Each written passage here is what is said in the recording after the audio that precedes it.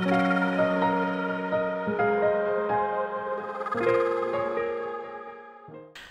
back to the Nurturing Coach channel. If you're new here, thank you for joining us. Please do have a look around the channel. There's lots of other resources, particularly around parenting with a narcissist or parental alienation.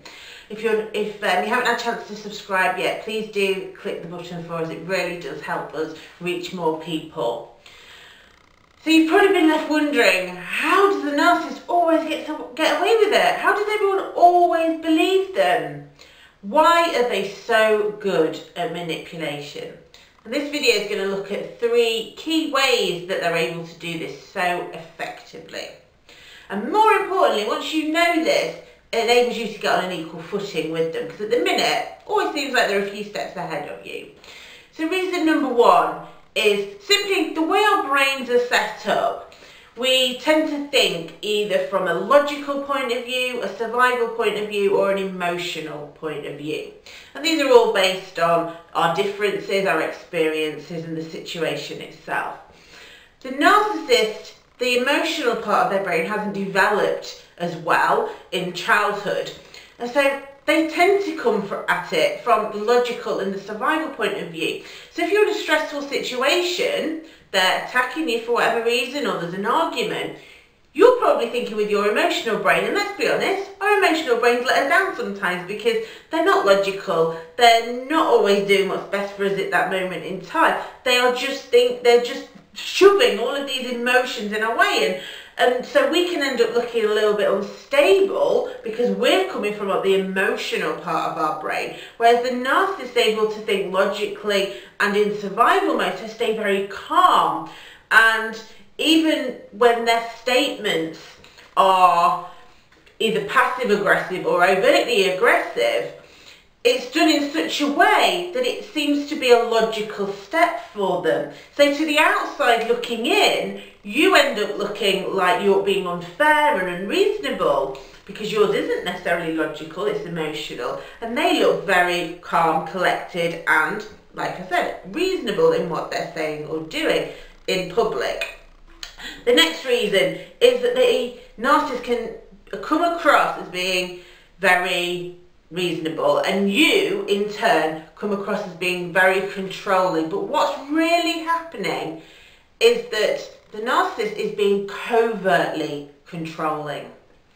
And so, and other people who don't get it, who don't know the dynamics, all they see is you, and you're being honest, you're being out there, you're being open, but that can come across as quite controlling. So let me give you an example of what I mean by this.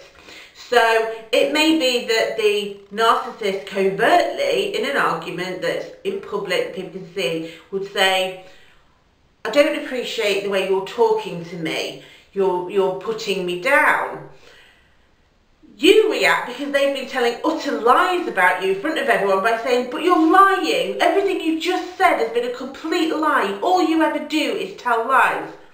To the outside looking in, who looks at fault there? The person who's got this reasoned argument, but they're very controlled about it, and that winds you up. It pushes your triggers, but people don't see that. They don't see the covert controlling behaviour. They just see your overt either aggressiveness or response, and so they completely mislead, and therefore the narcissist is able to manipulate anyone who is looking in on the situation because they don't understand. They're just taken by what they see, which is you appear to be aggressive or controlling, and they appear to be perfectly reasonable in what they're asking. But actually what they're saying is very controlling.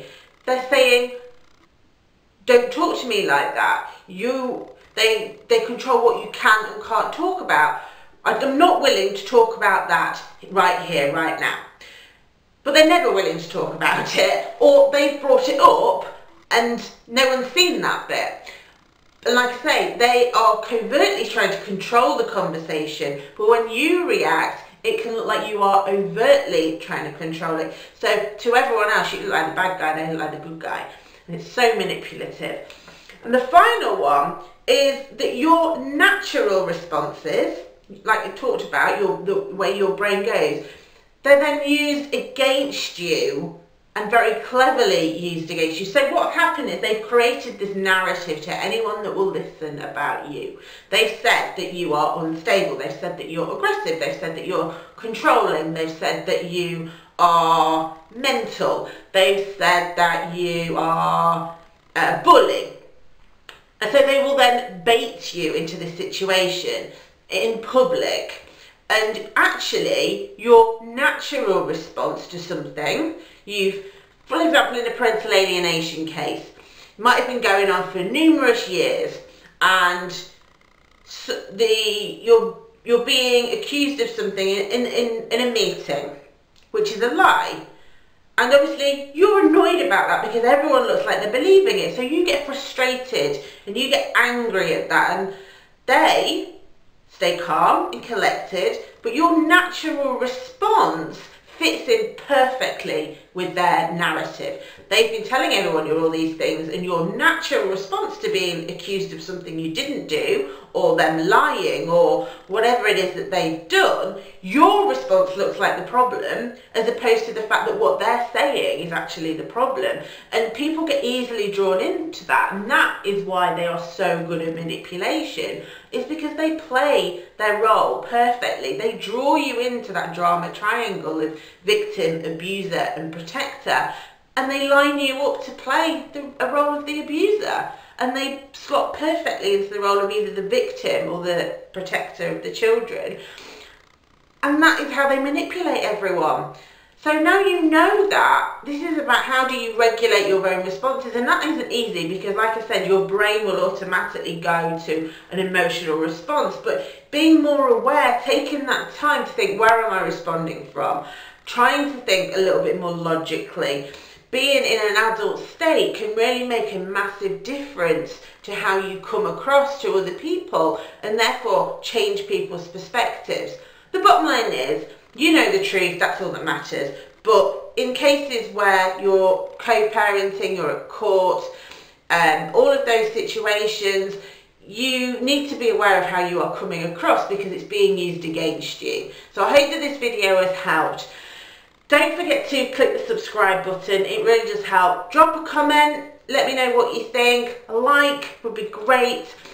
Please do go to our Facebook page if you want to keep up with more free resources that I share. The link is on the screen.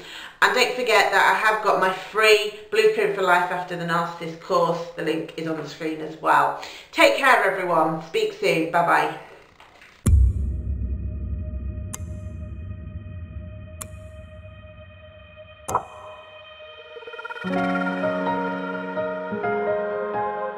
Thank you.